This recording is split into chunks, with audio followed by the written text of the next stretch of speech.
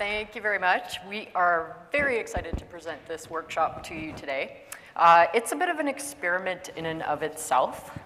We have a vast body of knowledge to cover, and we've kind of distilled that down to what we think are the fundamentals for what you as software engineers will need to know. As Penelope said, this is a very interactive workshop, so we're going to kind of have you turn and chat with people in your groups, and then we have Daniela and Ty will be running some microphones around at the outset. So I wanted to kind of start off by getting a sense of who is in the room, and we do have to do this little dance of not getting close to each other. So,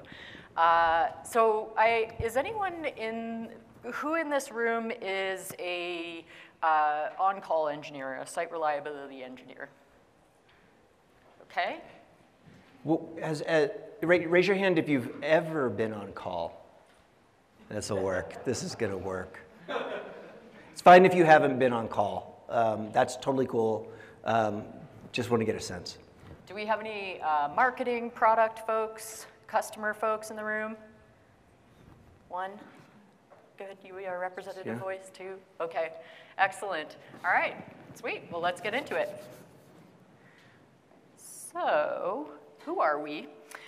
So I am a researcher with Jelly.io, and I've been working in high-risk, high-consequence industries for most of the last 15 years. And my interest in software came about during my doctoral program at The Ohio State University. And I'd come from an industry where things are very dramatic. There's a lot of high speed. There's a lot of high pressure. There's a lot of adventure in the industries that I worked in. And when I was first told I was working in software, I was like, what, really? And then, as I started to get more and more involved in understanding what and how you do, I realized this is actually the quintessential occupation to really understand cognitive work and to really understand what we're going to talk about here today, joint cognitive systems. So we're going to pull in a number of examples from different industries and kind of draw that through line for you. My name is John Allspaw, and like Laura mentioned, I got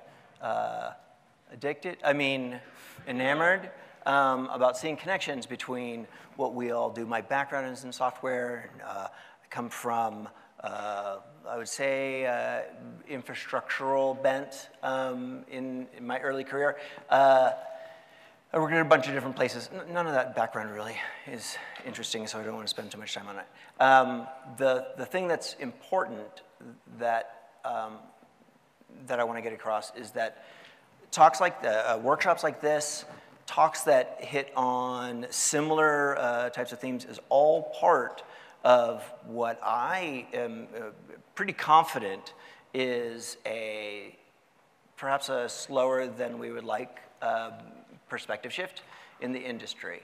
What we're going to be talking about today is it's so close to what you all experience that we sometimes don't really pay much attention to it because we are so good at it. I'll sort of describe that later. Yeah, and I think one thing that we should also mention, just to follow on in that, is that we met at Lund University in the Human Factors and System Safety Design program. And I was really struck by the similarities between the work that I was doing and the things that John was seeing in the software world. And so that was almost 10 years ago. And we are both still continually learning. We're continually surprised by what we find when we actually look closely at people doing real work in real world contexts. It's amazingly sophisticated and it's fascinating, but it is a long journey. And so our goals with what we want to accomplish here today is we are, in essence, coaches here.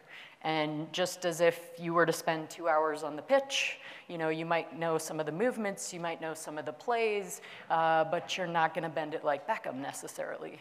So we wanna kind of set that expectation right off the bat, that what we're doing here is we're gonna challenge some of the paradigms, some of the ways that you've been thinking about how you develop technology, how do you deploy it into fields of practice, how do your users interact with it, how do you interact with the tools that you have.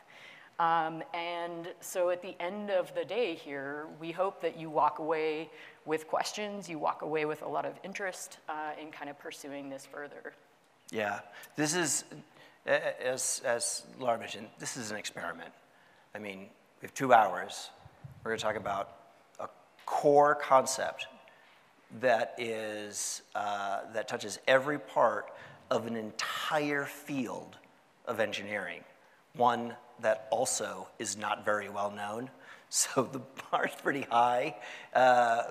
Again, if you're interested, there's something paradoxical. If we do our job here and you all are into it, you might actually leave somewhat disappointed or slightly unsatisfying in that you will want to know more because we simply can't get to it. That's still a win, though, for us, I think.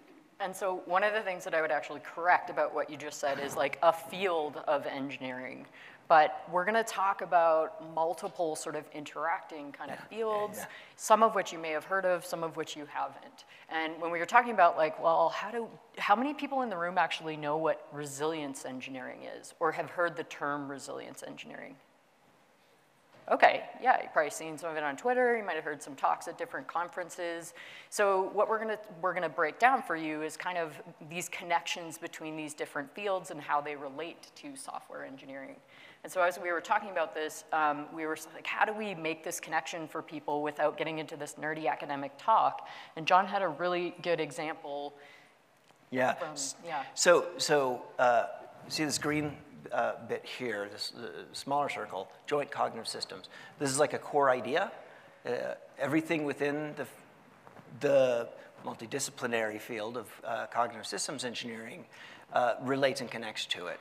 Think of it a little bit like this. If you're at all familiar or even not, but have heard of the field of statistics, right? Think of statistics, is it all about normal distributions and averages and mode and median and all that sort of thing? No, it's not all of it, but it's certainly a core part of it, right? It would be very weird to talk about statistics without having that as a bit of a framing. So think about it a little bit like that. The thing is that this workshop isn't on cognitive systems engineering, because frankly, we don't have time, and Laura just spent a dissertation on it. So we're gonna just focus on this little bit, okay? Does that make sense? Yeah, so we wanted to do a little bit of like bottom line up front for you here. And so at a very high level, these are the core concepts that we're gonna talk about. The first one is that all work is cognitive work. So we're gonna kind of break this down a little bit more, but we're gonna talk about what does it mean to perceive change in events in your world? What does it mean to make sense of those? How do you assess the meaning and implications of that change as it's happening in your world? The second core point is that work is always distributed across different agents. And so here in the joint cognitive systems world, we're going to be talking predominantly about how you share this cognitive work, this thinking with both machine agents and human agents. And so when I talk about machines, I kind of use that interchangeably, talking about automation or a number of different kind of like artificial intelligence. So we're getting a little hand wavy with that. But that's the level of analysis that we're looking at there. The third piece is that these machine coworkers can actually kind of be jerks sometimes. They don't always help you. They don't always support you in ways that can either be slightly frustrating or they can be catastrophic.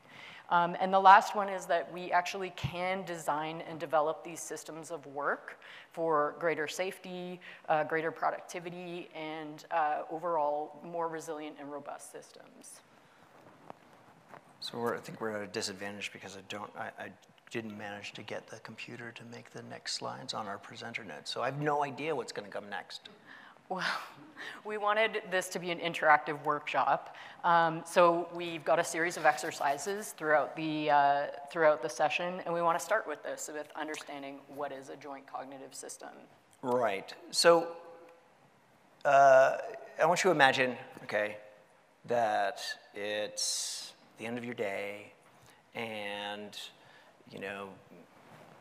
the dog's been taken for a walk, or you finished dinner, whatever you do in your your routine, and you're ready to settle down, go to bed, and you get an alert of some sort. And so you get a page. You get a page, and you go to look at it, and it looks something like this. Okay, so what we want to do, I want to ask you a question, but before we do that, I want to see if you'll humor us here. We've got 3 exercises in this, and it would be great if we could maybe sort of come up with, maybe 2 tables for a group, or 2 tables for a group. I think just turning around and working with the group behind you. Right? Yeah. And so that would mean we'd have 1, 2, 3, 4, 5, 6, 7, a lot of groups. And so I'm going to ask you to spend a couple minutes on this question. And the question is, you get this page alert, okay? What do you think you would do next? That's it. Granted, you have, there's lots in here. We want you to talk with your neighbors about things that might occur to you in this hypothetical world that you would do next, given that you've just gotten this, okay? So spend 2 minutes talking anything that comes to mind. So it sounds like y'all have, sounds like you've got some things to talk about. Of course, you might be saying, I don't know what the hell is happening, or what the story is here. How do we want to do this? Do we want to have...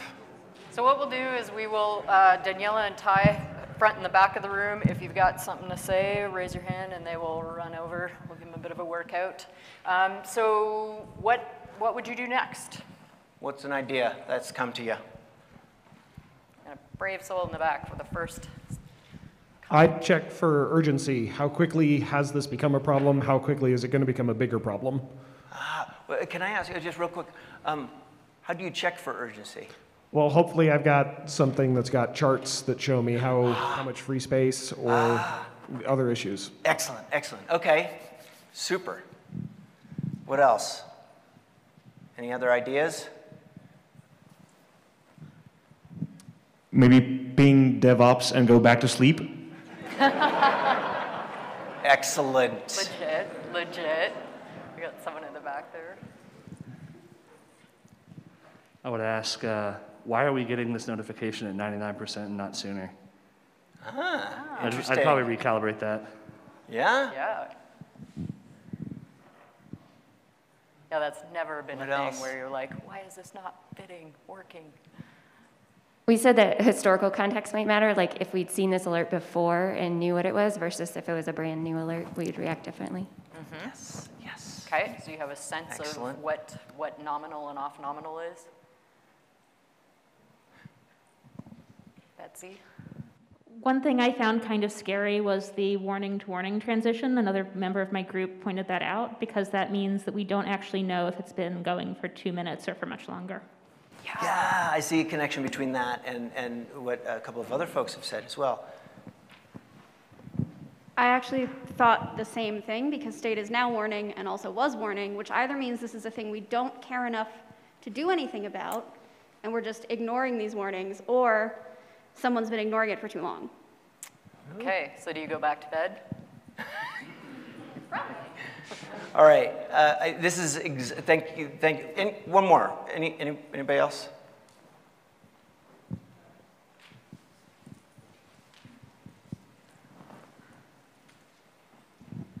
I'd probably log into Web 121 and actually make sure it's not a false positive. All right. Okay, some forms of verification, yeah. Yeah. So this is excellent. They won. They did all of the Yeah. A+. So, go ahead. Yeah, nicely done. So I have a question for you. So if this was your human coworker who phoned you up in the middle of the night and just told you this and then hung up, how happy would you be with them? So, yeah, boo. So this is fundamentally what we're talking about when we talk about joint cognitive systems. Is your coworker, is your colleague, your machine colleague, you know, kind of underperforming and doing things that are just kind of mildly irritating like this, like under-specifying what the urgency is, whether it's important, whether this has happened before? Sometimes they're just like, they're hard to collaborate with. It's frustrating, it gets like confusing, and it adds a whole bunch of extra work to try and sort out what's going on. And sometimes the consequences of having a really bad team player or a really poor coworker are deadly. So this stuff matters, and it matters in a way that is increasing. As we increase the speed and the scale of critical digital infrastructure, we move more of society's you know, core functions into the cloud and onto digital infrastructure. This stuff really matters. It's not just frustrating. So here's where we're going to go. We've already gone through one of the exercises. Nice work. John's going to talk a little bit about like where did this thinking come from and give you a bit of the background. There's 40 years of literature and of studies going on in these other high-risk, high-consequence type domains, and that's where we're drawing a lot of this theory and a lot of this knowledge from. We're going to deep dive into what is cognitive work so that we can kind of break that down a little bit more and understand how it is distributed across a joint cognitive system. We're going to do another little exercise there, and then we'll kind of walk into if we have one machine, one human, is that a different interaction than many machines, many humans? Spoiler alert, it is. And then we'll get you to do a little bit of an activity there, trying to understand, like, how do we think about distributed cognition in these kinds of scenarios? All right, so here it is. I'm about to do an extremely abbreviated and cherry-picked history that starts around World War II to where we are now. Ready? So, I'm going to tell you a very, very quick story. And so maybe some of you have already heard some of this. So 1943, the US Army was, like a lot of, not just militaries, but lots of large multinational organizations, it was all the rage back then that this idea, this notion, this stance that you could hire people, and in the process of hiring them and interviewing them, you could work out what they're good at, and then put them in a role where you could do it, right? It was seen as a problem of selection. You would take some like competency framework. People are like this, then you could do this, and people like that, you could do this. You would fit the person to the job. Here's the issue. What you see here is a B-17. At the time, the most like advanced military apparatus that had ever really been perceived, and it was brand new. It was known as the Flying Fortress.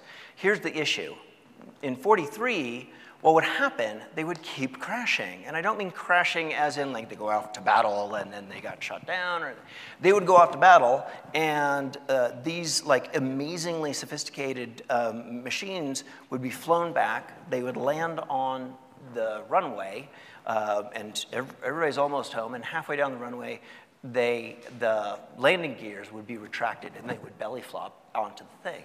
Sometimes with bombs still on board. And so this seems to have been an issue. And it was happening with enough frequency that the Army was like, okay, this is a big deal, what's going on? It can't be the planes, because they're amazing, and they are very sophisticated. It must be something about the pilots. And so, for example, like, I'll show you a picture of what these look like. So they went to find this, in my opinion, very handsome, sort of somewhat Hollywood-style looking dude. One of the first psychologists, engineering psychologists, as they called them back then, Alphonse Chapanis, and basically they brought him in to ostensibly figure out what was psychologically wrong with the pilots. And they said, because they thought they had a recruiting problem, Dr. Chapanis, please help us work this out. And so he shows up at the base and he says, oh, okay, doctor, we've got all of the pilots here. You can go and interview and talk to them. He says, okay. But before we do that, certainly I want to talk with them. Where do they work? Show me where they work. And so they bring him to a cockpit. By the way, this is B-17. This is how hardcore these things are. This landed, and everybody was fine. Like, it was a big deal. The Volvo of, I don't know, whatever, right? And so, like, again, can't be something wrong with the plane. So he was like, this doesn't really make sense. And so they brought him, and they brought him. Here's the B-17 cockpit. And what I pointed out here, he noticed this. So the flap control, the thing that you put into place, you activate the flaps to slow the plane down, right next to the landing gear control. And they said, well, where's the other? And there was one other plane, the P-47. It was in service a lot longer. And he said, all right, and he noticed something about this. They're nowhere near each other. They're different colors. They're a different shape. And as it turned out, as you might imagine, you see where I'm going, is that a lot, if not a majority, of those accidental belly flops happened from pilots who had previously flown the P-47 and were adjusting new to the B-17. It's not that only B-17 pilots did it, but it was certainly something of interest. And so what this brought was, to this day, if you're walking past, you take a flight, you walking past, you take a look in there, both an Airbus and Boeing aircraft, you'll notice that the flap controls feel like a flap. The landing gear feels like a wheel, and they're not really next to each other, right? This is still in place now. So the idea here is sort of quite succinctly summed up by what James Reason said, which is that we can't change the human condition, but we can change the conditions under which humans work. This was pretty mind-blowing at the time.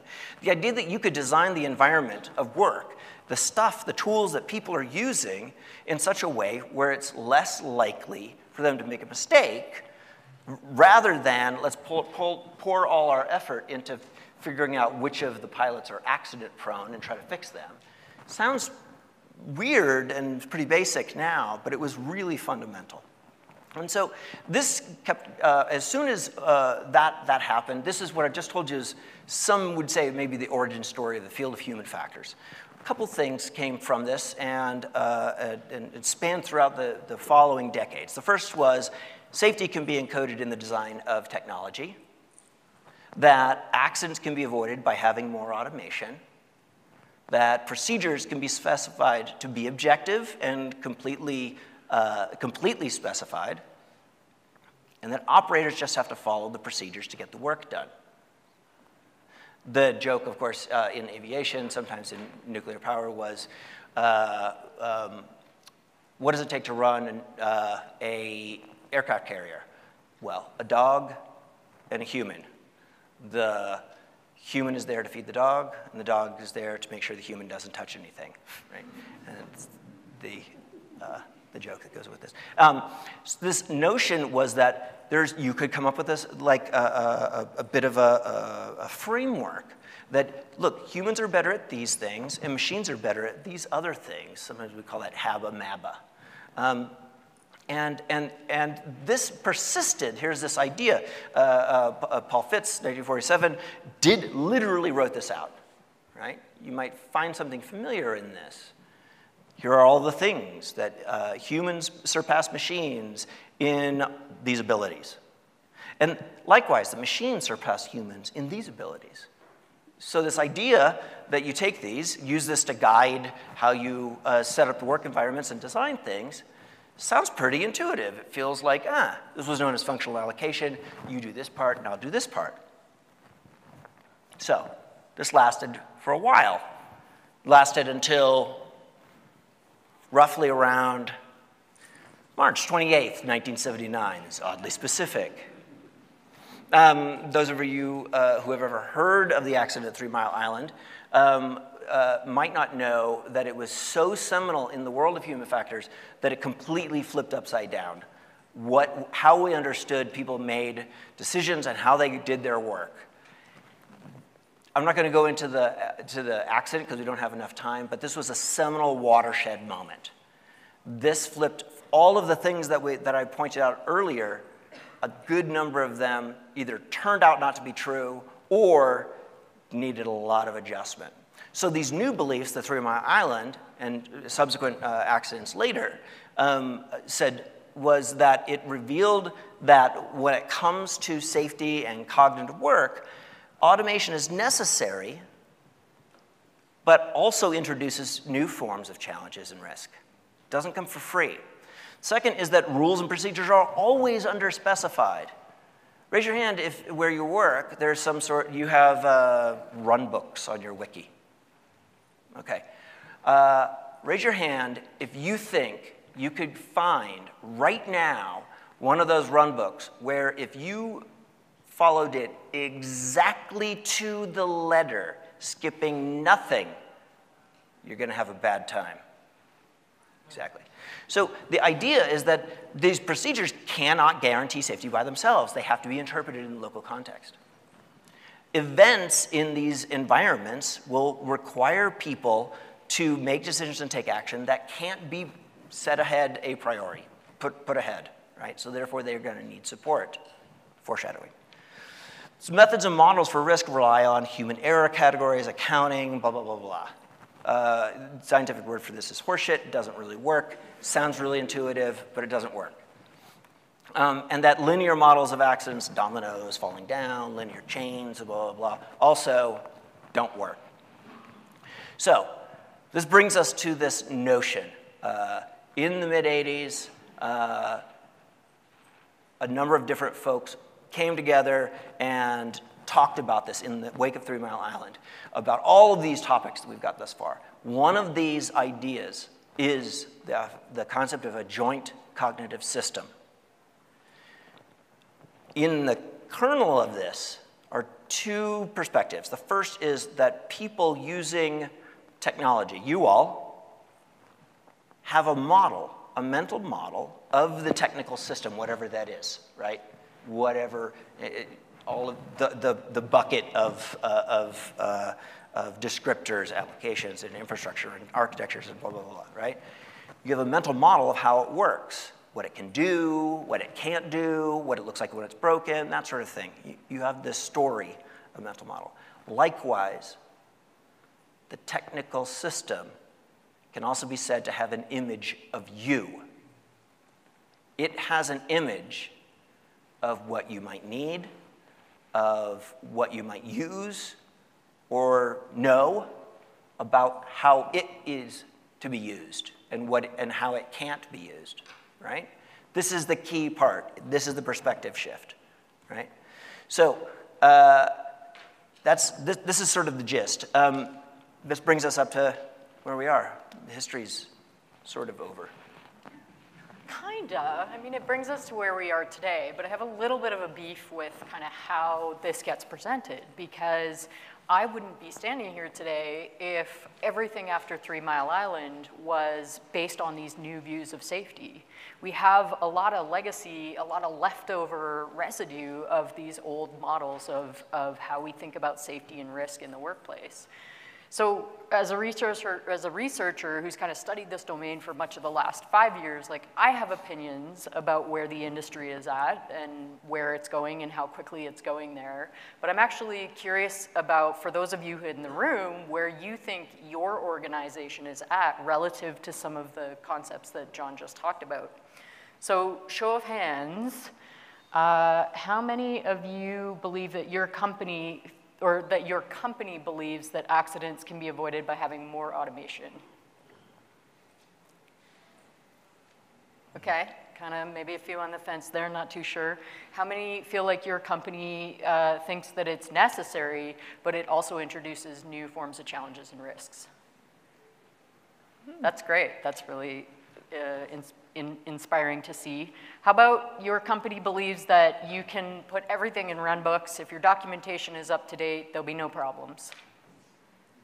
I want to talk to you later on, man. Remember, this is your company's view, not your view. I know everybody in here probably realizes that's not true. And how about like that rules and procedures are always underspecified, and so therefore when you're in a local situation, you have to interpret those? Yeah, it's the old it depends, right? What about engineers just have to follow the procedures to get the work done? How many organizations? Oh, nice. Okay, few in the back there. And what about that modern software operations require engineers to make decisions and take actions that can't be pre-specified? Nice, okay. So we have a lot of organizations in the room here who are like already thinking about this idea that you can have you can put structures in place to help guide actions, but those are not going to take you to the end of the road. At some point, an engineer or a collection of engineers are going to have to, they're going to face novel or unanticipated problems, and they're going to have to adapt in real time. Unfortunately, during service outages or during time-pressured situations, this becomes a really, it can become a very cognitively demanding situation. So when we talk about these kind of, where we're at today in the software industry, what we see from working with a number of different organizations is that these new ideas are taking hold. But as we can see in the room, those old ideas are still very much entrenched in our design, our development process, and yet what we see is that there's increasing complexity, increasing speeds, and increasing scales that these systems are running at. And so a lot of people had sort of asked me when I first got started in software engineering, like, what are you doing studying high risk, high consequence work? Like, software engineers, really? But technology is so inextricably linked to any kind of modern work world, and we're becoming increasingly dependent on relying on these systems to navigate much of society's critical infrastructure. And so we see examples again and again of really poor design and very poorly supported real-time sense-making, many of which have pretty profound implications both for the organizations that face them and as well for for society as a whole. So this stuff really matters.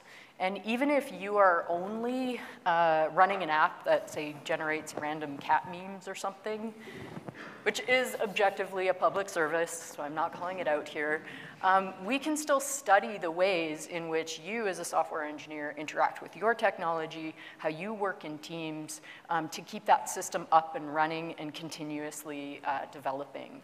So we can study and understand how joint cognitive systems actually work across the spectrum. So what do we actually mean by a joint cognitive system?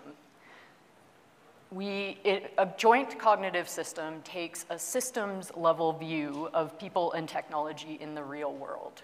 So one of the fundamental differences that John was sort of describing in how Chopinist looked at the world versus how kind of engineering psychology had taken place before then was he went out into the real world. He didn't study this in a lab environment. He didn't create these kind of toy problems and then test students or non-experts. He went out and looked at real world contexts. And so that is fundamental to joint cognitive systems. Instead of this humans are better at, machines are better at dichotomy, we look at what do machines need people for, and what do people need machines for?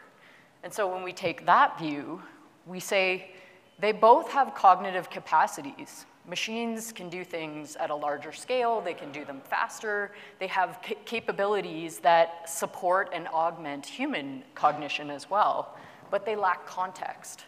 They kind of fall down when they're outside of their prescribed for boundaries. And lastly, the unit of analysis, therefore, is that it's the cooperation between these agents in joint activity. And so this seems really self-evident that, like, okay, yeah, you have to understand interactions.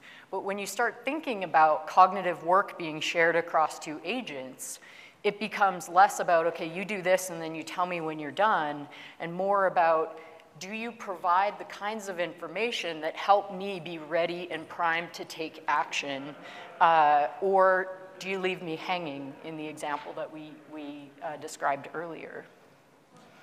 And so the primary challenge of thinking about this concept of joint cognitive systems is, how do we make automation, how do we design automation to be better team players? So how many of you, while I was talking, were just like, wait a minute, this is user interface design or human-computer interaction? Show of hands. Oh, okay, only a few, perfect, all right. That's okay, that's legit, because they are related. Just as we were talking about earlier of kind of how joint cognitive systems is a concept that's nested within this broader body of cognitive systems engineering, we can also look at the ways in which user interface design, user experience design, and human-computer interaction kind of uses some of the concepts and sort of understands some of these shares some of these same kinds of perspectives, but they're limited in one really important way. And that's that they don't necessarily focus on the cognitive work that's inherent. They look at sort of task allocation, they might look at sort of optimizing the human in certain situations, but they're not necessarily thinking about, like, what is the thinking that's taking place. So it's about time that we actually talked about what do we mean by cognitive work. So cognitive work, the cognitive functions that we have, is basically how we stay alive in the world. We perceive if there's risks or threats in the world, and we adjust and change our behaviors to be able to avoid those risks or to minimize the impacts on us. We have different sort of priorities and goals that we want to achieve, but the world is always changing and doesn't always kind of provide the opportunities to enact those goals and priorities. So we have to continually be adjusting and shifting, reprioritizing relative to the demands on our time, the demands on our attention, or the changing demands of the environment around us. So fundamentally, when we think about cognitive work, it's asking the questions like, what is actually happening here? How much information do I have about the situation that's in front of me, which might be something as simple as, not that they are simple, but as, you know, building a new feature, or as kind of doing a migration. It may be something as complex as, our early example with the alert is this something that is going to eat my lunch, and I need to deal with it right away? I think that's kind of a Canadian saying, actually, eat my lunch. It's about saying what should be happening. So I see what's happening in the world, I'm making sense of that, but is this what I expect to be going on at this point in time? Is this off my expectations? What does this actually mean for the goals that I'm trying to accomplish? Why is it happening in this way? Is this something that we have seen before? Is this deferred maintenance? Is this increased user volume that's expected? What's going to happen next? So this one's really fundamental when we start thinking about joint cognitive systems, because when you're designing that kind of shared cognitive effort, the ability to anticipate what's going to be appropriate action and how do we move forward in constructive ways is really important. And then, of course, someone mentioned trajectories. How quickly is this happening? How long has this been happening? Really understanding that what's happening across time is very fundamental to being able to act appropriately. And then, what options do I actually have here? And how can I prepare, and what resources? How can I actually cope with this situation as it's handling? So all of those functions that are coming up on the right-hand side of the screen there, observing, anticipating, recognizing change, replanning, reprioritizing, this is the stuff of cognitive work. This is how you make things happen in your job, in your day-to-day lives. So, we've told you a little bit about what cognitive work is. We're going to go back to our exercise there and see if you can actually spot the cognitive work there as well. All right, so let's go back to this. As an aside, by the way, has anybody recognized the structure? I'm mostly curious of this particular representation of an alert. For those of us who are old in the room, there used to be an alerting system called Nagios. And this is the default template for what disk space alert would have. This is the default. So we're going to do exactly what we did before, where you're going to talk amongst yourselves. I'm going to give you a different question here. And the question in this situation, this is the same alert, right, that we talked about before.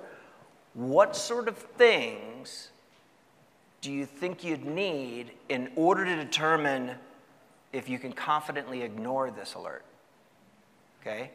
What do you think you would need beyond what's here to know if you can dismiss this as noise or something I don't really need to, I don't have to do anything about?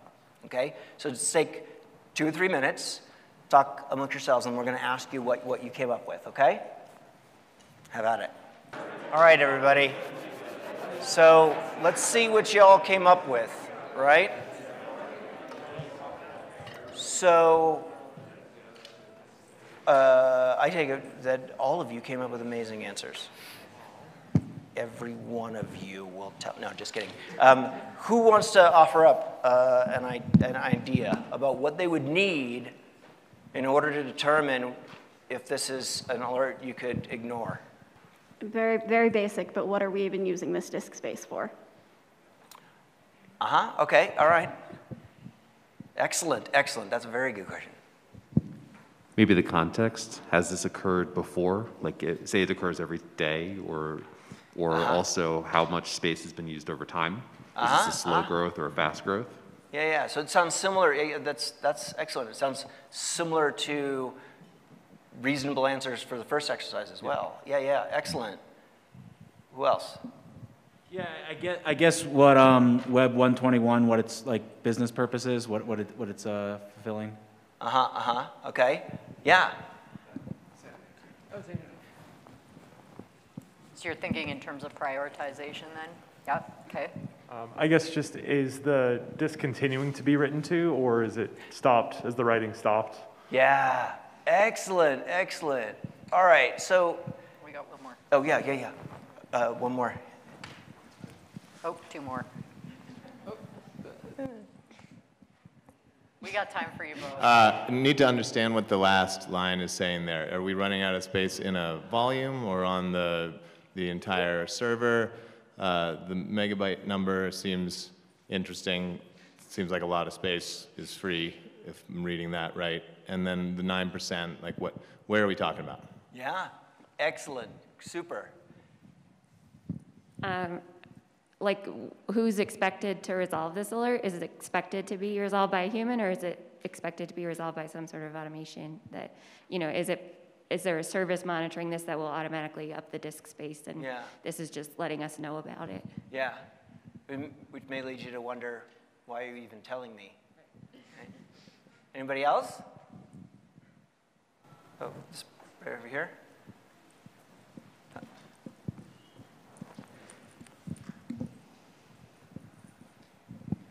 What even is the threshold that we're crossing? Yeah. Is it low? Is it high? Are we above? Are we below? Great. Is this a production environment? Excellent.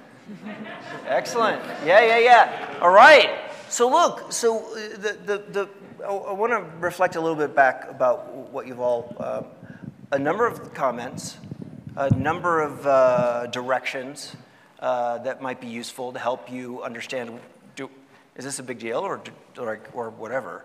I just want to point out the implicit expectation that no one questioned, which is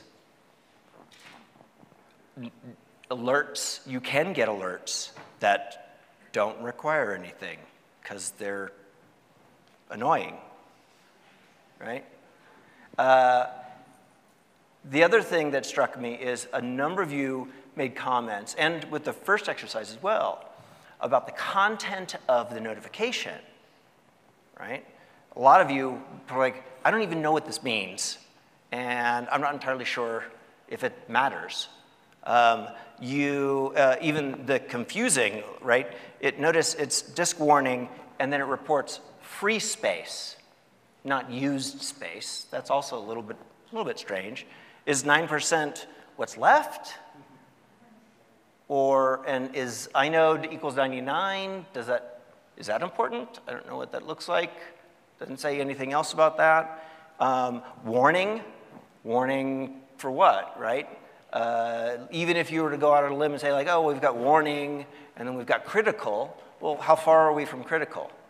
The second thing that others pointed out is that the fact that you got this notification, let's say you actually did understand, but you had no idea about what of the recent past, right? Has disk space been alerting all over the place recently? Has Web 121 been freaking out in not just disk space recently? Or is this alert come out of nowhere after no alert about disk space or from 121 has been seen in the wild for 2 years, whatever, right? And so there's content that's important, and you all know the fact that this is a terrible alert. And again, like Laura inferred later, if you were at work, let's say, imagine we all used to be in an office together, and you're typing away, and Lisa's next to you, and Lisa says, huh, Web 121's disk space is in warning, and then like went back to work. You'd be like, is she okay? You wouldn't do that. The exchanges you have are fluid. They're really quick, right? There's some expectation that you and Lisa have some sort of understanding. Let's say if you're getting the alert, like, oh yeah, Web 21's squawking again. Oh, is it data 01? Yeah, all right, I handle that, right? Those things are very fluid. So in this way, the alerting system and the content has a really terrible image of what's important for you, okay? I'm gonna push you all here, given what we talked about in a couple slides ago, Laura walked us through cognitive, how would you describe the cognitive work, hypothesis for workshop sake, goes into dismissing or not dismissing? I'll throw out an idea here in that somebody mentioned, is this one of many in the recent past? So it turns out that memory has something to do with this, right? Temporality has something to do with this. Not just that you remember that Web 121 is particular or not particular or important or not important for some reason. It's in staging, it's in production. You have stuff, understandings, when you go to look at this, right? What else? You may have a picture in your mind about thresholds. Alerting, the most basic form of alerting, which has all sorts of pros and cons to it, are static threshold alerts, right? As somebody pointed out, I'll just put a more finer point on it. Did it go, let's say it did say that, that warning is at 85% and critical is at 90%. What I heard from all of you in the last couple of exercises is, okay, one thing I'd want to know is, did it go from 20% to 85% in the last 5 minutes? Or has it been at 84.99% full for the last 3 years and just so happened to over it, right? That would matter. That would be different. You see what we're saying? So the cognitive work that you are doing can be hindered or helped by the design of the alert in and of itself.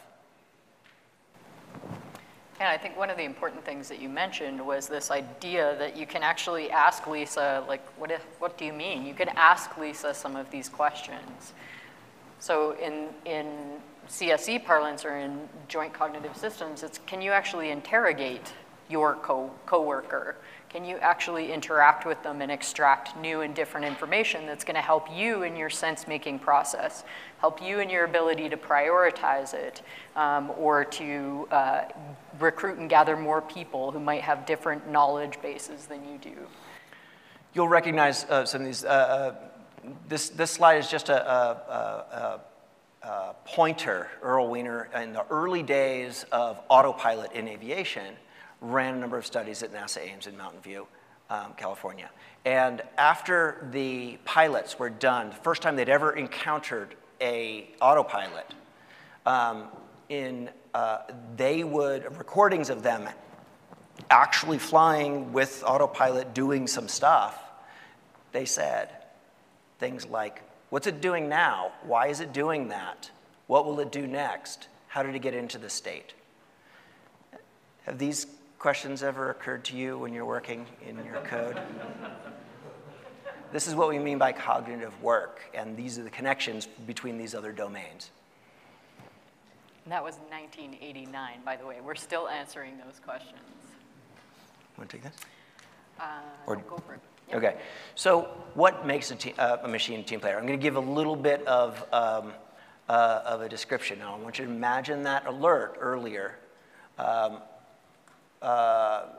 Somebody I worked with a long time ago wrote like a plugin, I think, to help, in that case, Nagios, but insert Prometheus or whatever sort of alerting system. They're all terrible in their own ways. What he did was he would shadow people who were actually on call. And when they got a disk space alert, he would try to work out, talk with them, either wake up with them or the next day, what exactly the question I asked in the first, we asked in the first exercise. What do you think you would do next? And a lot of them gave the same answers. So he changed the content of the alert to include some pictorial graphic representation of the volume that's an issue, some amount of historical context. You'll note that this looks like it's just bumped over, right? Tells you what the threshold was, what the volume was amongst all of the mounted volumes, and how it has been, and the frequency of the past alert. Computer knows all this. You could help it you could help it help you by doing this. And this is an example of when we say context, everybody needs more context. Excellent. Question is, what context specifically? You'll note there's a whole bunch of stuff that's not included in here that you could imagine might be really helpful. You can't include all context, because then you'd have two problems. You'd be getting the alert, and now you have to navigate what the hell the alert's trying to tell you. You were already doing that before. But overload is also an issue. So this is an example, just one of many, I'm sure, almost certainly, and this is even a dated screenshot. This gets you a sense of what makes a machine a team player. Yeah, so just to put a bit of a finer point on this, when we talk about the design characteristics of what makes a machine a team player is fundamentally that it is a cognitive aid. So all of the things that we were talking about is supporting your cognition, your sense-making, your ability to put these things into context. And so the machine needs to be designed and fielded in a way that supports your ability to make sense of things. earlier when I talked about kind of looking at the real world of work, some important considerations about what does it mean to be a cognitive aid includes things like, are you sitting in a quiet room with nothing else to do, just with your fingers on the keyboard ready to receive an alert? Most likely not. Your attention is distributed across multiple threads of activity. You might be in a Slack conversation, you might be in a meeting, you might be dealing with some other kind of customer request. So understanding, to John's point about this data scarcity versus data overload, is like, what information is important at what points in time to actually serve as an aid and not a hindrance to you. It supports functions, not just specific tasks. So it allows you to anticipate what might be useful next. It allows you to reprioritize, to say, this was important, but given new information, I need to drop some of these goals, or I need to like move up certain things over others. It supports human judgment and expertise. Again, we are some of the most complex and sophisticated cognitive agents on the planet that are able to work in real world conditions. And so supporting your judgment and your expertise, your ability to discern the right course of action from the wrong in any given situation is critical. And as we talked about with Lisa, that ability to be interrogated, can you ask and answer, or does it help lead you to where more information for you to be able to answer those questions are? So it has affordances. So it has some sorts of implicit designs that show you how to use it, how to interact with it, and what the limitations of its capabilities may be. And it aids anomaly detection.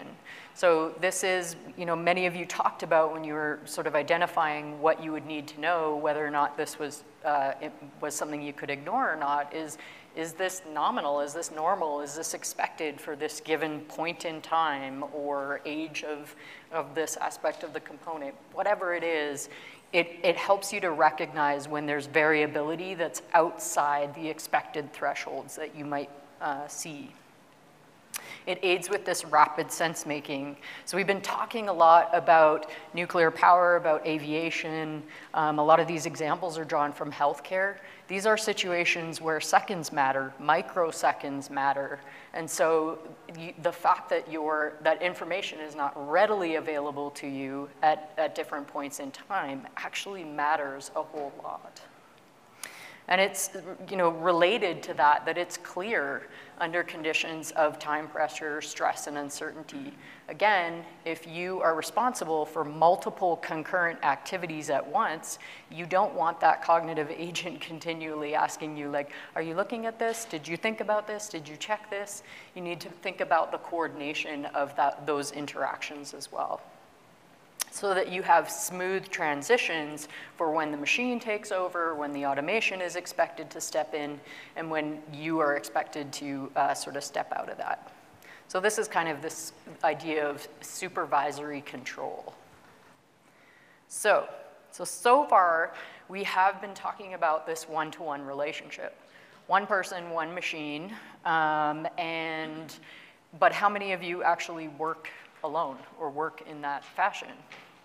Probably not very many of you, if any, because real world work or work in the modern world is about many people and many machines. So this is from a paper that, if you've been kind of interested in resilience engineering or cognitive systems engineering, you may have seen joint activity and common ground in joint activity and coordination. It's not to get all sort of like nerdy and prescriptive here, but they talk about this concept of joint activity, of this extended set of behaviors that's carried out by an ensemble of people who are coordinating with one another. And so joint activity is this activity that produces something that is a genuine joint effort. It's not just you do this and I'll do this in parallel and we meet together at the end. There is an element of it that requires you to interact over a span of time. And so that span of time could be anything from minutes, could be seconds. You have a brief interaction with a person or with a machine, or it could be days or months or years. So it kind of seems almost disingenuous to point out that any kind of modern work is joint activity, because this is the stuff this is the stuff of everyday work. But what's critical here is that we're pointing to this idea that coordination absolutely matters. We can't just leave this up to individuals individuals to kind of think about this as an afterthought. This has to be an essential part of how we design and deploy these into fields of practice. So what's important under this context is as well that all of this coordination actually has a cognitive cost. So we were talking about how seconds matter, how microseconds matter. Well, poor coordination requires you to be thinking more. It requires you to take extra steps and activities to be able to ensure that there's sort of that smooth transition across agents. And so so when we're talking about joint activity, we are talking about coordination. So another kind of element of what's really important when we start thinking about these joint cognitive systems is that different parties that are engaged have different goals and priorities. So they're going to have different interests and want to see things happen in different ways. And so a fundamental kind of takeaway is this is like, as humans, I can adapt and adjust my performance relative to John's goals or interests. I can say, okay, he wants to step in and do the slide in this way. I will take less time to do this slide. Or, yeah, it's really important to emphasize this point. We will adjust on the fly to be able to really, make this come across. But machines really struggle with this. They can't necessarily adjust and adapt their goals and priorities as the context change. So it kind of puts all of this additional effort to coordinate with machines onto the humans to be able to adjust their goals and priorities. So I'm going to use a really simple example of coordination in joint activity, and that is basically traffic. Because people in this situation, when you're driving, you kind of, not yet, you kind of know, you know how traffic works, right? There's an expectation of like one person goes, there's turn taking, you need to signal a little bit here and there. You need to anticipate your participation in this broader joint activity. This coordination is happening in real time. So in this example, people are slowing down, they're speeding up relative to how they anticipate the actions of those who are around them. They're signaling, if they need to cut across traffic. They're going to adjust relative to the flow of the situation around them. So I want you to think about what would it mean to put a self-driving car into this flow. What do you think would happen in that context? Have anybody here ever found themselves responding to an outage? Some incident, right? Sometimes Laura and myself have spent a number of years studying in great detail what goes on. As a matter of fact, if you would really like to read something mind-blowing, then you'd read Laura's dissertation on exactly that. That cost. Lots happen that we, as participants in that joint activity, do not explicitly acknowledge that we do. Right? That's the thing about having expertise, is that the more expertise you have, the harder it is for you to describe how you have that expertise. Understanding and identifying cognitive work in the wild is helping pull that apart. Sometimes when we see a response to an outage, it can be, in some organizations we've seen, really fluid. And I mean so fluid, multiple, 5, 6, 8 people all working almost entirely as if this is what they were born to do. And when you look at both Slack transcripts and Zoom calls, it sounds like this. Hey, yep, I saw it. What do you think? No, I'm going to check. I have that. You know what I think? No, I went, look, it's not that. You know what? Oh, yes, it is. Oh, I think, it's that. Should we? No, don't, no, not this time. We should probably do this other, right? Right, and of course we're like, as cognitive systems engineers, we're like, awesome, right? The interviews practically write themselves. This is what we mean by distributed, sorry. No, that's okay. I improvised just now. I can't tell you how I did it. Yeah, what you're talking about is that smooth handoff, those smooth transitions, that flow. And so when we juxtapose, an example of this or what you were just describing with that earlier, example of the alert kind of dropping in out of nowhere, it's a really stark contrast. So we still have a lot of work to do. So for this last exercise, right, we're gonna, unfortunately or fortunately, we're gonna return to the same example. And by the way, the alarm problem and all the paradoxes with what academically is described as directed attention has been a topic in cognitive systems engineering and human factors, for that matter, as a whole for decades, way before internet. So we're not special with this particular problem. So is this a joint activity? Anybody would like to ask or say yes or no? Yes? Okay. In what ways? Yeah. Oh, yeah. Yeah, we've got a machine who's communicating to a human, and then the human then doing some cognitive work to figure out next steps and go probably to another machine and get more information. Yes. Excellent. Anybody else? You nailed it, by the way. It's, of course.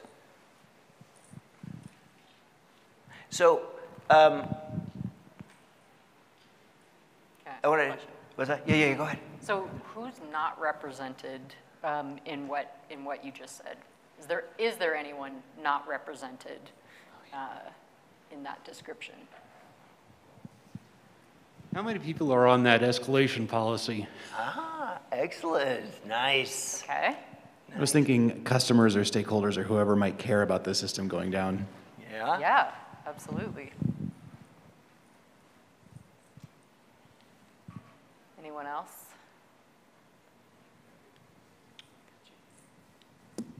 The machines that's being alerted on in the first place. Yeah. Say more about that. I mean, presumably, it's an entire system of things, and the host Web 121 is a machine that is being alerted on, and presumably there's probably also all other kinds of monitoring that's taking place. Yeah. Excellent.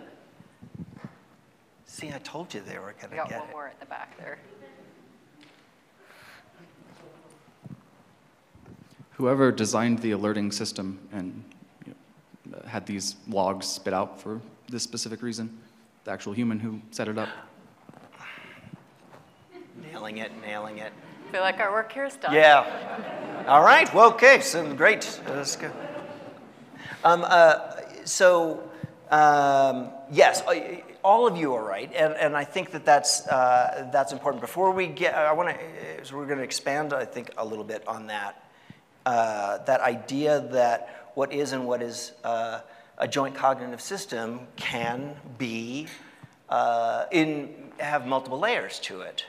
I want to give a quick story from a place that I work with.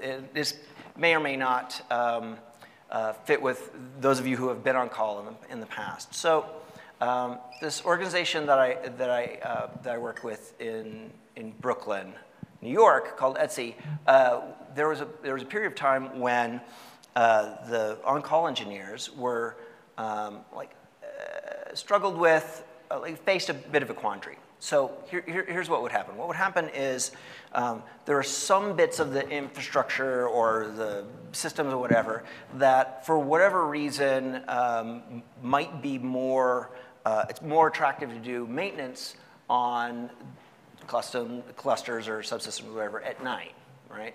Or at night in whatever the particular time zone is. And like I said, it could be for a whole host of reasons. Sometimes you'd be, maintenance would be done by somebody who wasn't on call at the time. Somebody else is on call, right? So, Stephanie's on call, and Stephanie lives in New York, and Stephanie's gone to bed. And Raj is going to work on this cluster, ABC. And Raj is like, okay, I'm going to do this starting about 9 o'clock, and I think it's not that big of a deal, so I think it'll probably take an hour. So what would happen is Raj would go like take all these nodes out of service, out of production or whatever, and then silence the alerts, because he knows that he's going to turn stuff off and on, and I'll doing a whole bunch of things to them. And then once that's all done for however $50, 100, whatever nodes or whatever, then put everything back and then get on, and then maybe he'd go to bed or something like that. But what he doesn't want to do, he doesn't want to wake up Stephanie. Stephanie might have had a really crappy week on call already. Definitely don't want to wake up to find out that an alert slipped through, woke her up, but actually it's not that big of a deal, right? Because the alerting system doesn't know that it was out of production or something like that. Anyway, so what they did was, because what it would happen actually quite often, because it'll take, I'll set downtime, so it's like a temporary silence the notification. The checks would still run, because you don't want to turn that off, because you might forget to turn them back on again. So you set a timer, so okay, for the next hour, don't actually send an alert. Still do the checks, but don't send an alert to somebody. And then 45 minutes pass and 50 minutes pass, and Raj is like, all right, cool. This is gonna be done before the hour's up. And then something's weird, and ooh, okay, didn't think of this. Sticky problem, this last couple of nodes, ooh, I didn't, so he's focused on getting this issue worked out. Meanwhile, and sure enough, page goes out because the hour flipped, and it's broken, wakes up Stephanie, and Stephanie's like, Raj, what the fuck? And so they wanted to do this. So what they did was they built a little bit of a thing that said, okay, or cron job or whatever, every minute or so, okay, what's been given temporary downtime? Okay, cluster ABC. Okay, is it less than 10 minutes before that downtime is supposed to expire? If yes, write the person who set the downtime, in this case Raj, and buzz the shit out of his pagers, with an option inside the alert. Hey, Clippy style, it looks like you're about to have an expiration come downside, and you're about to be kind of an asshole to your teammates. Would you press here to extend the downtime? Sounds really simple, but it was an approach to solve a particular problem. Now, of course, this is extra code, which has an opportunity for extra bugs. That was just an example of a relatively straightforward thing that gives the alerting system just a bit, doesn't solve it, doesn't turn it into a human, just a little bit more of support, okay? So back to all of the ways that you could identify all of the actors here, agents, right? There's the alerting, there's a system that sends the alert. It might even be different than the system that's actually making the checks that fuel the alerts. There's the thing that's being checked, there's the receiver of it.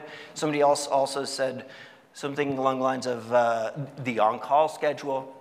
One of the ways that we can think of this is that layers of joint cognitive systems can actually broaden in directions that you might otherwise think are sort of outside the scope. when we did a dry run, somebody had mentioned, well, company, investors, I don't know. An example that comes to mind was, let's say, a security vulnerability. Security vulnerability, to some extent, a report, CVE, is a notification.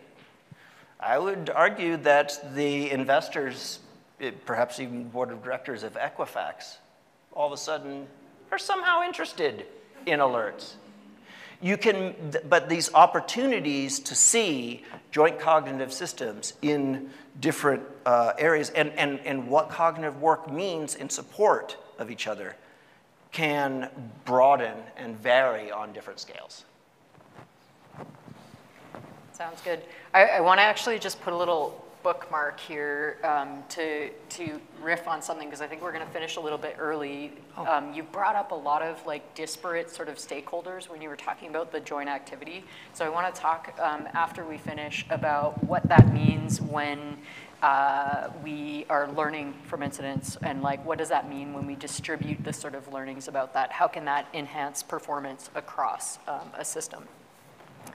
So I keep coming back to this point about like what, speed, scale, complexity, as all of those increase, the importance of designing these things more carefully becomes more critical. And so we're coming back to these because as researchers, as members of the community, we want to sort of turn this around to you as well. It's like these are practices, these are concepts, these are theories that can be applied in everyday work so that we learn and understand more about human and machine interactions, more about the real world of work and how these things actually play out when there's multiple competing goals and priorities, when there's time pressure, when you're under production pressure, because those same kinds of characteristics of your work world are inherent in a lot of very high hazard environments as well.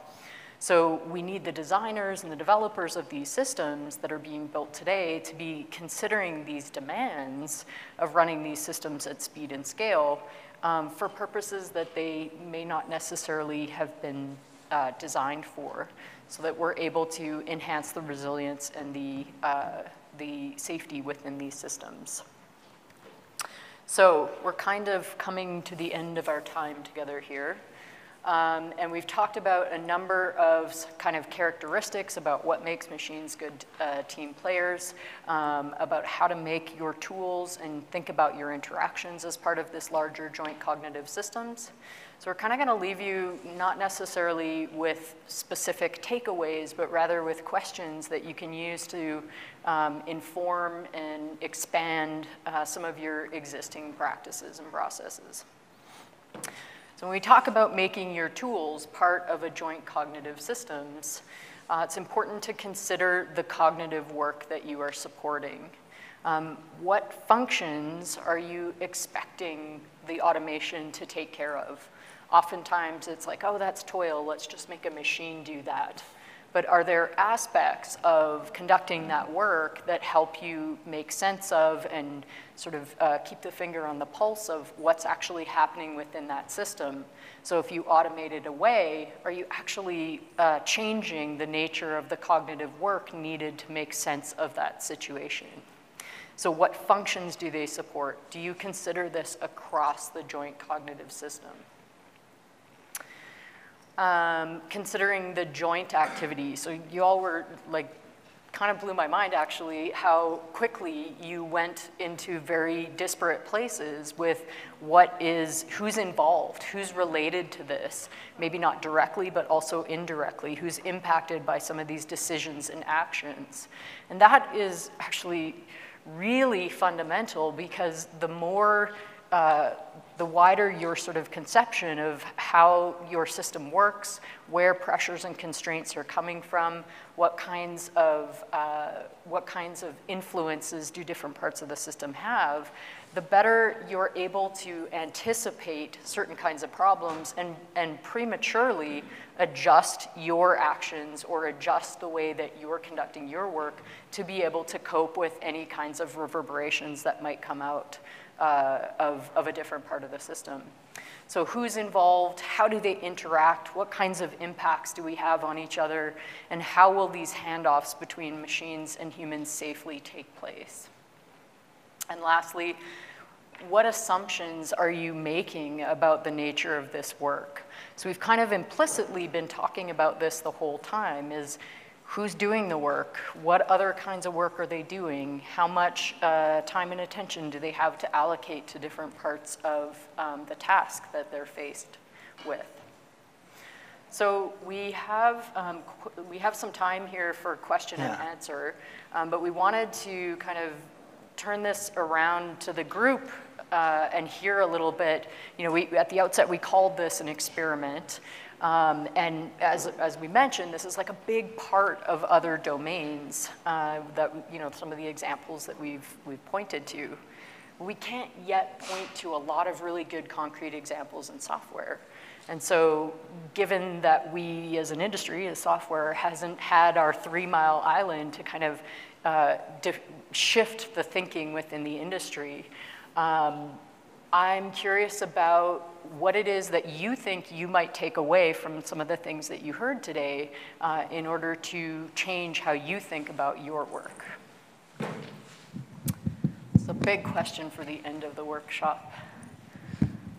And I guess if there are questions that people have still for us. We'll take those. We got one at the back there, yeah. And there's one up here too. Thank you. Right now I'm working with a lot of engineers, like material engineers, mechanical engineers. And my team is responsible for digitizing and scaling up a lot of what they're already doing manually, cognitively. And there's a real dichotomy. This cannot be automated. What we do is more of an art form than it is a science, but you need a lot of science to do it, and a machine will never do this. And on the other side, there's, you know, I can write that in a week and eliminate that need for this person forever. And what this really shows is to just completely change that assumption about this discussion and try to tap into both of them. And I think it'll make the conversations that we have at the startup a lot more productive. So thank you. Oh, excellent. Yes. That's great. Yeah. It's so satisfying.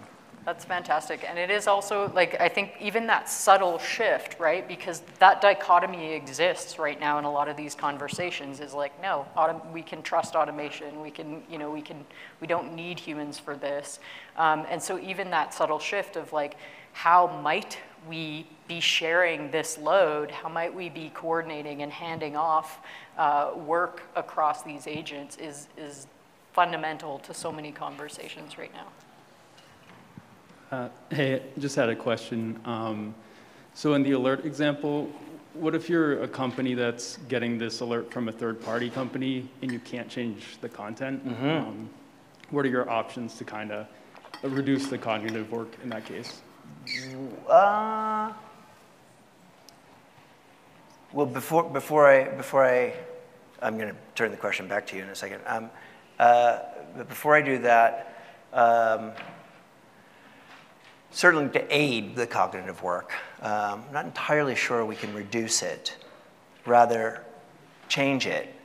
The receiver of an alert will always be engaged in cognitive work. Whether it's, we tend to think of less cognitive work for easy things, but it's actually not less, it's just different. But the point that, back to the suggestion that, or the scenario that you put, it's a really good question. I maybe would ask, I would want to explore what the current situation, how do people currently handle that? Getting a work, like if you're getting an alert, then somebody's getting it. What do they do when they get it? They probably have workarounds. In fact, a significant amount of cognitive systems engineering work is discovering what workarounds people have. Do you want to say anything? Yes, I do. It's a great question, actually. So my dissertation work, which John mentioned, was looking at coordination across sort of large-scale distributed systems. And what came out, like I was studying basically incident response teams. And what came out right away was that it's not just about the incident response team. It's about the vendors. It's about other teams whose services are dependent on that. So that it became very difficult to draw the boundaries around who owns what because they were so tightly interdependent.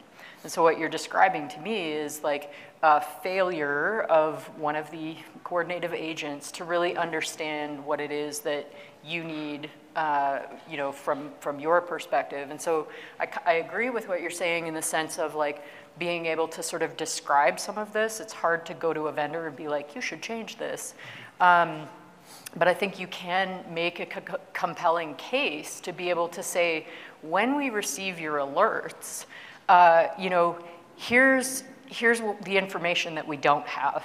Here's what we have, like exactly the same process that we went through with these examples is like, here's what we lacked, here's the questions that we had, here's the steps that we took to kind of, you know, get more context for ourselves, and here's who was important at what points in time. And so I think like it's putting some of that work onto you to be able to describe that to the vendor, but you could also go back to them and sort of say like, hey, I think you need to look more closely at how these things are landing in the real context of work. As a, you know, a software vendor, a member of a small startup right now, that would be gold. Like that kind of interaction and collaboration shifts those boundaries about how do we think about who's responsible for the coordination. And it does become much more of a joint activity when you're sort of thinking about reciprocity, you're thinking about the work across the system. Does that make sense? Sure. Yeah. Anybody else? Betsy up front here.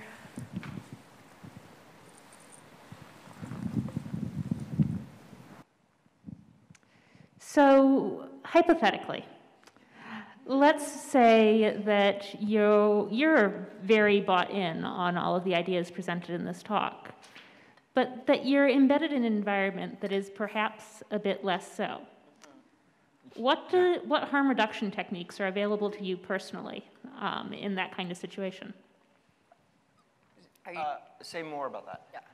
Yeah, sorry. I genuinely am speaking on behalf of a hypothetical person who I assume is in this room, who,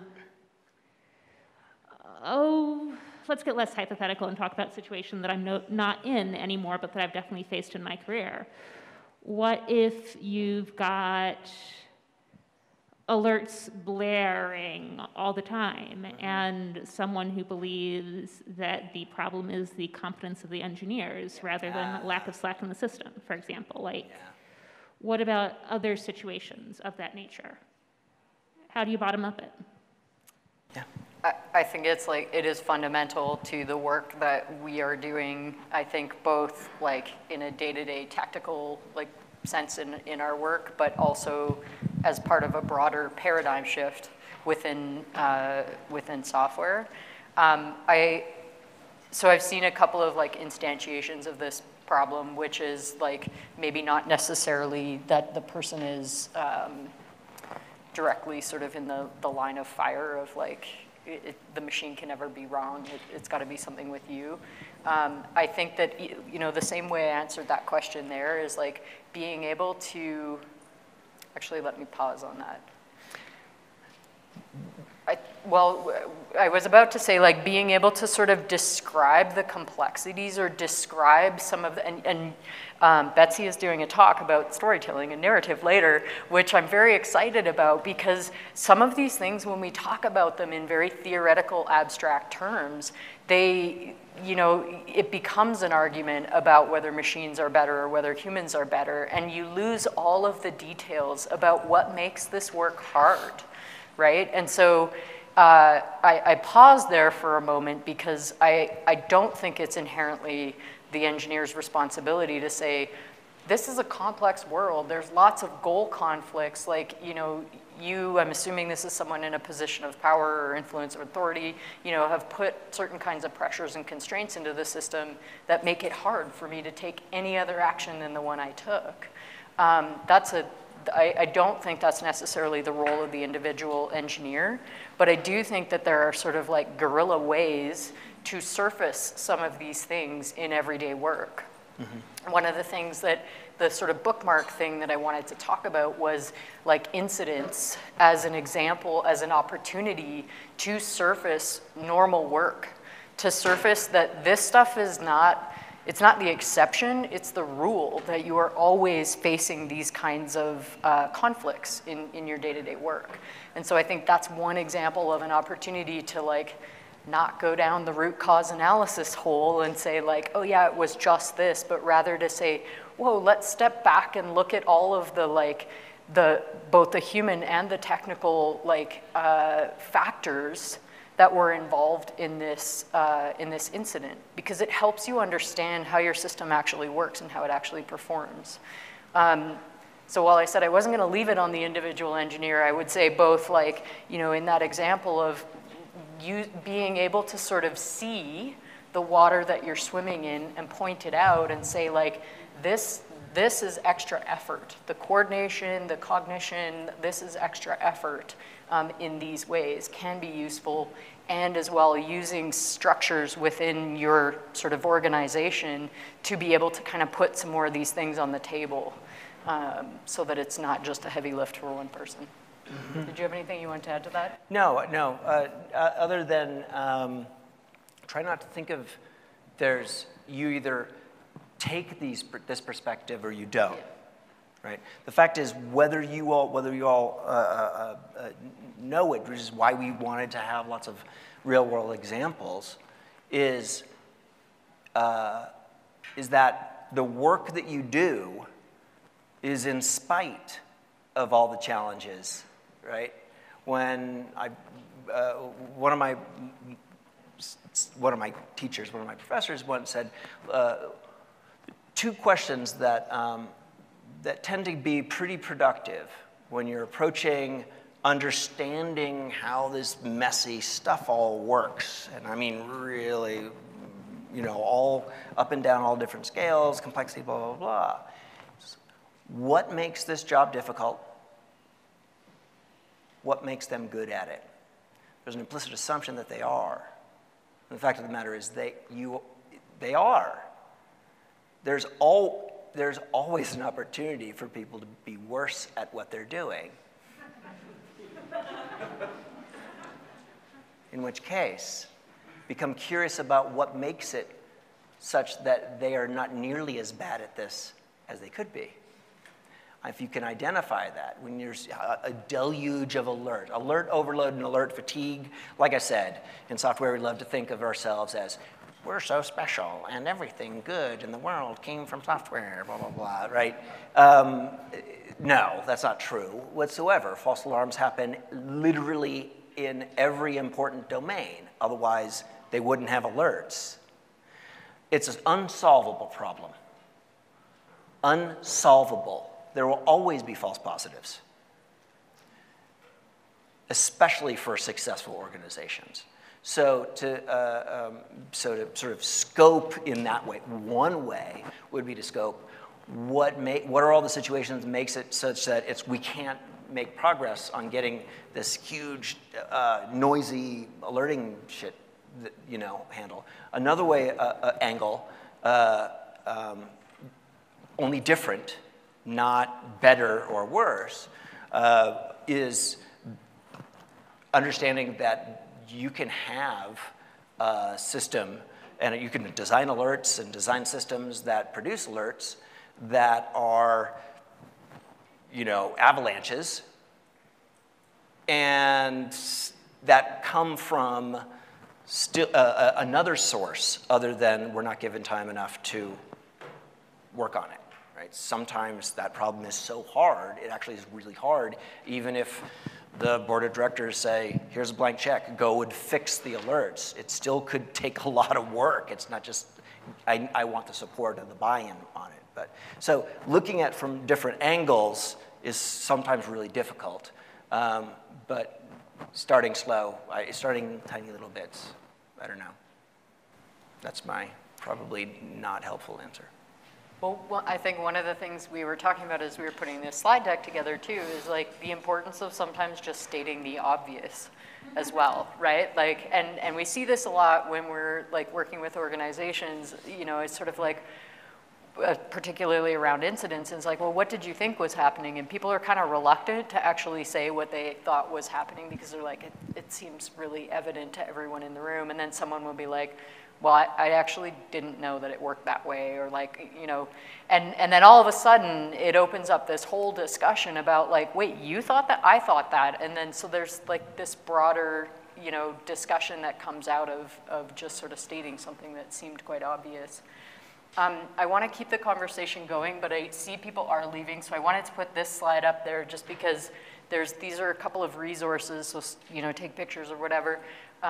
The first one is a trick. It's a URL to a ridiculously huge number of references. It is. It's probably like one of the most complete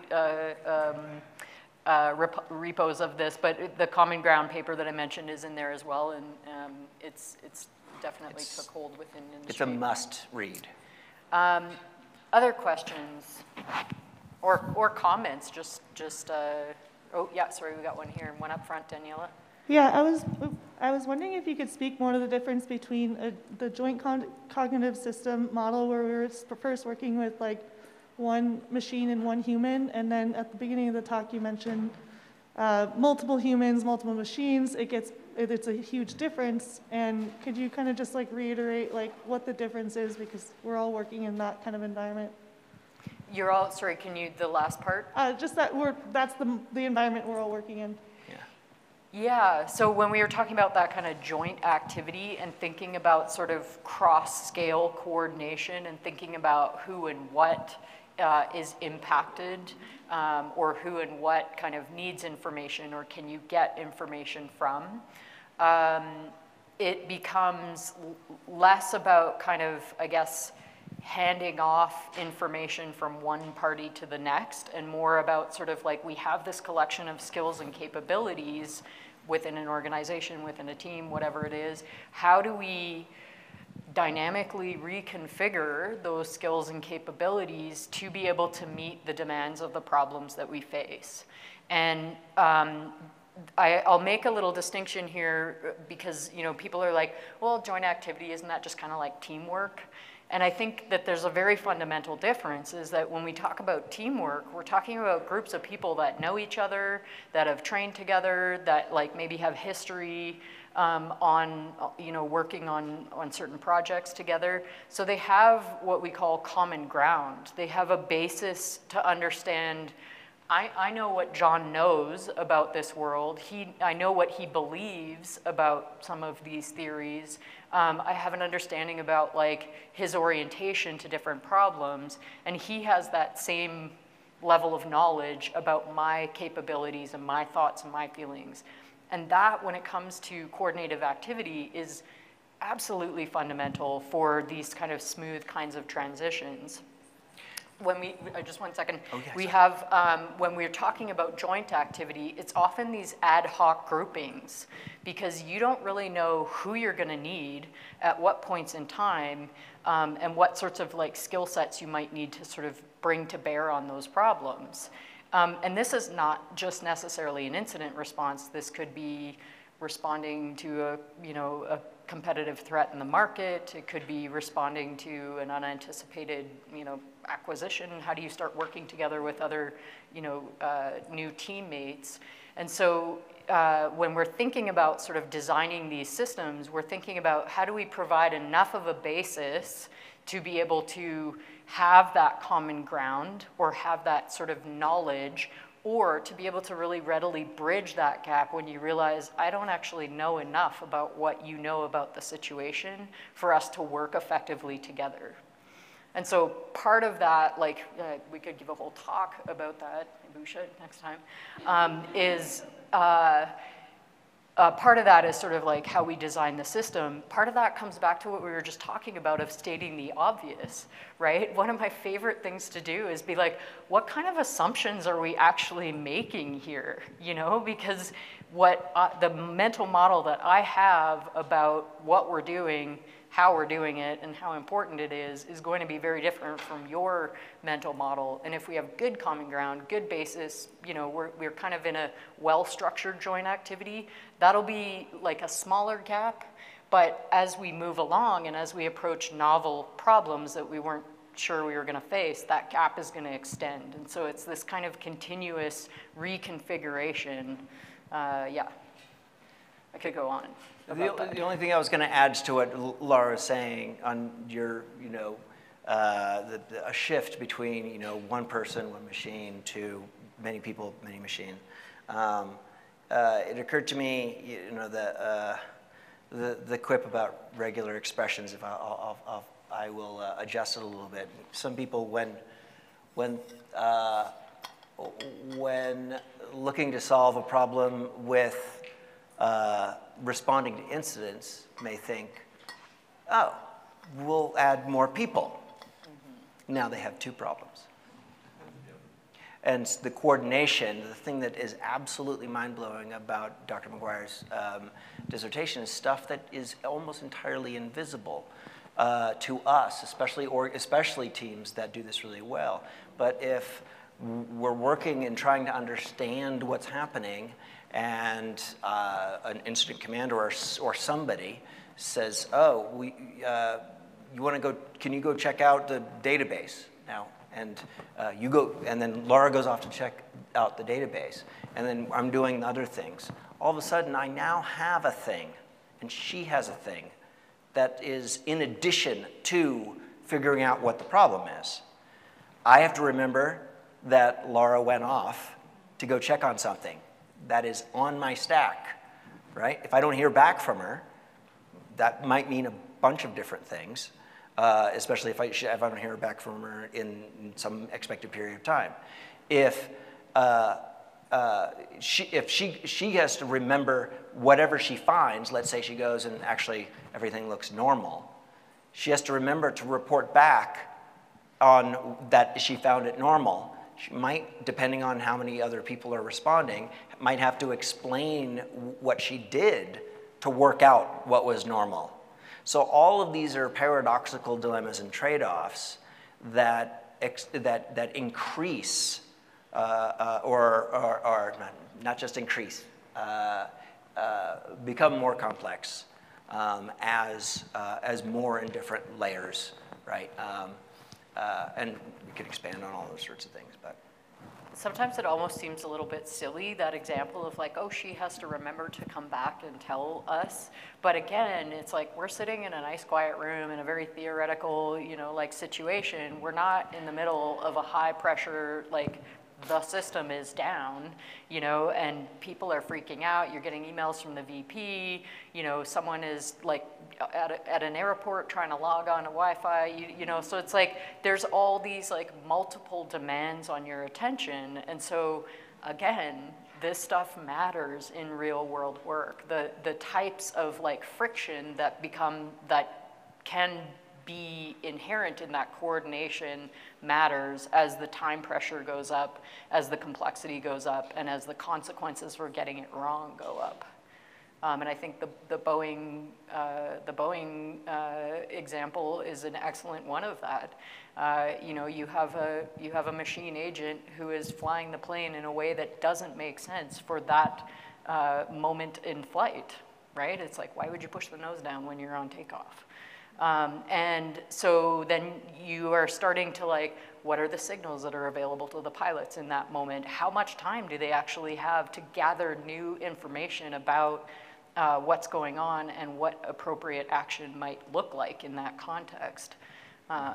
So yeah, I kind of keep coming back to this idea, like the more we understand about this in lower consequence kind of situations, the more that we can actually start to extrapolate and say, oh, these are general patterns about how people work with machines in these kinds of worlds.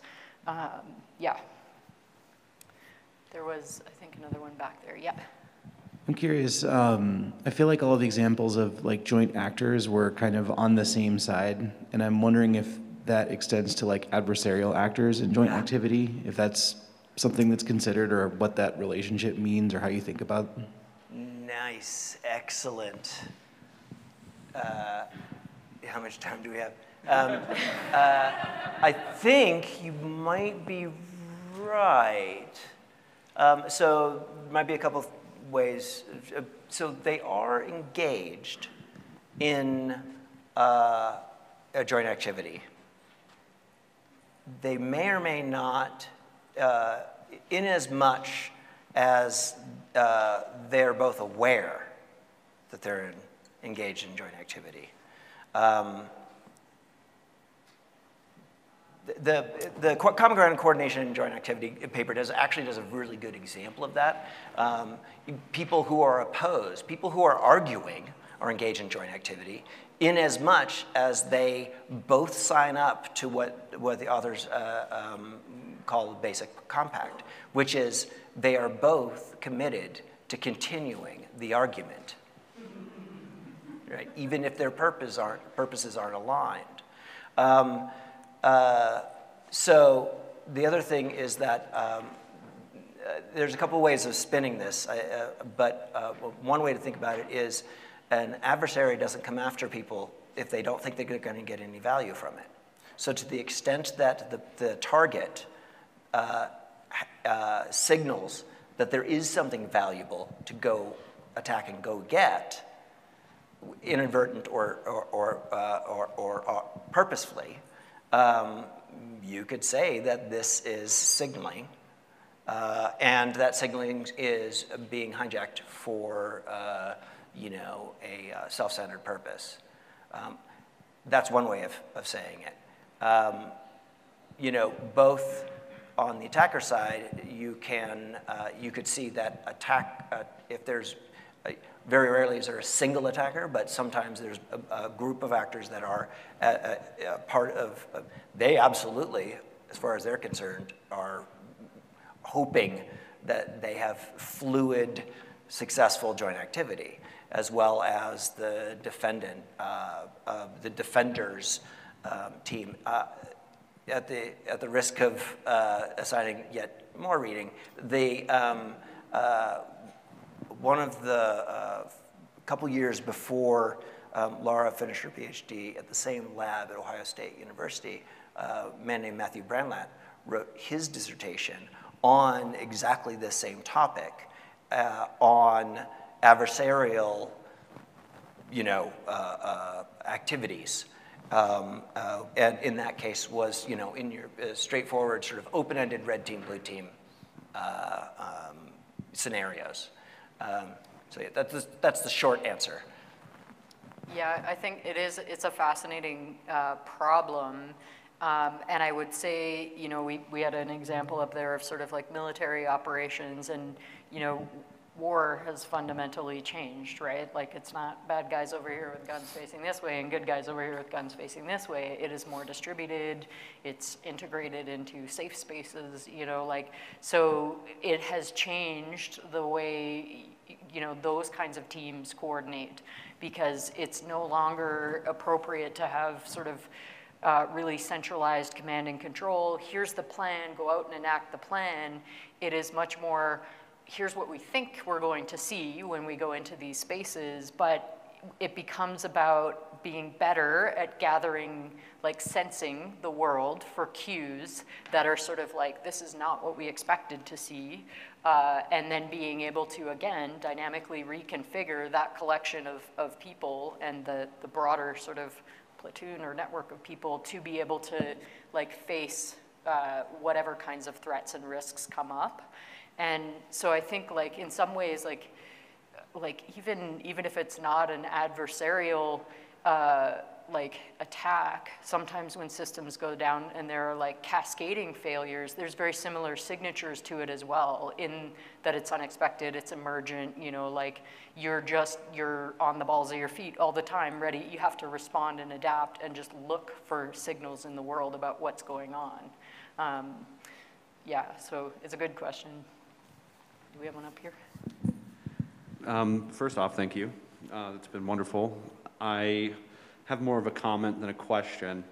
As a junior developer, I found it really poignant when you were expressing, as somebody gains expertise in a field, they begin to not understand how they know things. Yeah. And coming into the field, I think it's something that we're looking at like humans and computers interacting. But as senior developers get more senior, the more computer they become, to a sense. Right? So when you're interacting with or onboarding or writing documentation, interacting with a senior is sort of like interacting with a very complicated like system. And how to, you know, unload that cognitive dissonance or that difference between that like generational gap too. Yeah. Yep. Yeah. Oh, excellent. A couple things come to mind, and studies of expertise sort of loom large on this front.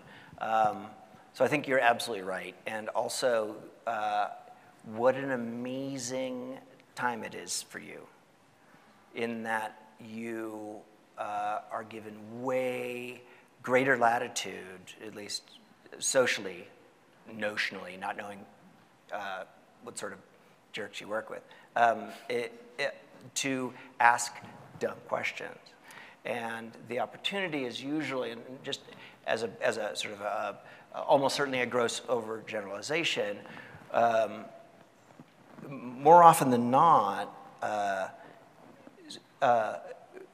engineers, especially, you know, highly tenured engineers, very experienced engineers, very rarely are people asking them to tell stories, and or even an opportunity to explain how they know what they know, even if they're incomplete in making that. And the reason for that is pretty simple. They're a senior engineer, which means that the organization wants to get as much senior out of them, so they tend to be very busy. So finding opportunities and capitalizing on those opportunities to tell stories or give descriptions about how this thing works, or how this thing is tricky, or how this thing used to be this other thing, and here's the rationale for why it is the way it is right now, all those sorts of things. Gary Klein, Robert Hoffman wrote an excellent paper called Seeing the Invisible, and they described this as vicarious learning. Incidents are an opportunity to provide people with expertise to tell stories that without the incident they wouldn't have had an opportunity to do so. It also, it doesn't really get too much resistance, because incidents, you have to do something. Incidents spark, nobody says, oh, we just had a big incident. And rarely would somebody say, oh, no, we're not learning from that. No, let's get on with it. I'm sure it's fine. You know, let's not spend any time. We're not gonna do anything in the wake of that incident. You can harness that and give them, they may say things that a huge number of people in the organization didn't know. Your opportunity as somebody who is either new to the field or even new to the company, nobody says, oh, get a load of this. Look at this one asking stupid questions. Nobody faults, because what the hell do you know?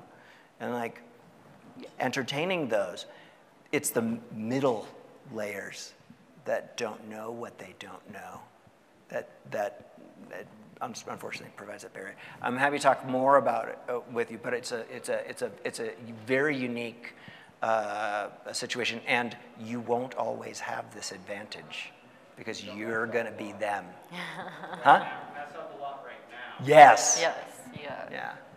Yeah, I think, what was your name?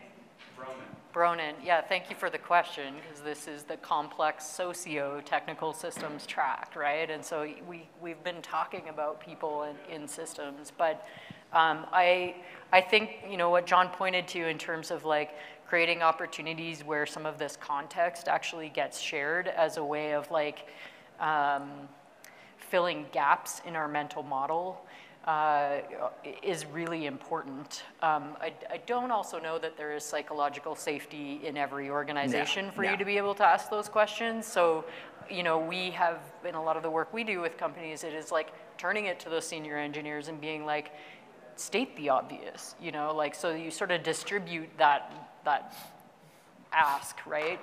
The thing I'll say about mental models that is, again, could be a whole other talk, that I think is really fascinating about your world is that everybody has a completely incomplete model of what's actually going on in your system and how it actually works. It's partial and incomplete in some ways, and within your team, each of those ways is slightly different.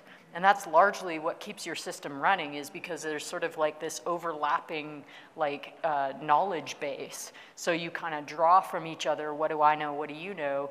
But oftentimes when you have these kinds of learning reviews or these opportunities to talk about how the system works, you get the senior people getting really like, what, really, that?